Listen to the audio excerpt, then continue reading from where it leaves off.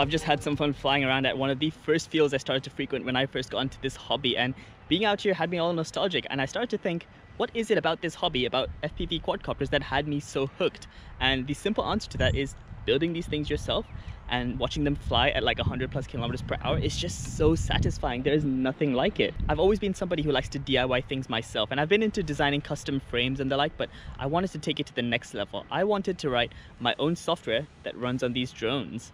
So my hope for this video series is to bring you guys along on that engineering process, and I want you guys to see the ups and the downs, the excitements and the frustrations of actually undertaking a project such as this. Now, I don't want this to be another boring lecture series on YouTube. If you really want to follow this along step by step like a tutorial, I urge you to click the link in the description below and you'll find what you need.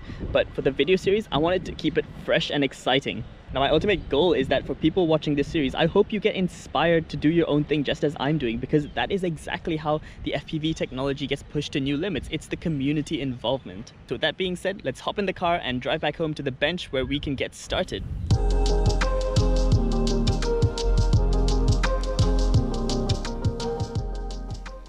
Alright, so where do we even begin with this?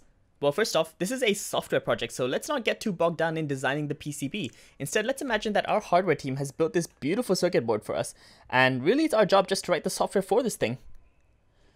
So whether we're using an F4 chip or a more powerful F7 chip, we're going to have to do the same basic things. First off, we're going to have to read our user input from the receiver, and that could be through an S-Bus protocol or whatever Spectrum's using. Then we're going to have to monitor our battery voltage and current draw, because those are some pretty important numbers for us. We're also going to have to talk to our ESCs through a protocol like one-shot or D-shot, because we have to control our motors somehow. And lastly, but most importantly, we're going to have to brush up on our theory and design a controller that will actually make this system stable. Now hopefully, when this is all done, we can put it all in a frame and it should fly. So right now, it might look like we have a huge amount on our plate and we have to do so many things in order to get this thing to work. But we can break it down, and in each installment of this series, we're going to be focusing on just one thing at a time so that it's more manageable for you guys. So with all of that being said, I hope that you guys are just as excited as I am to start this project. So stay tuned and I'll catch you guys in the next video.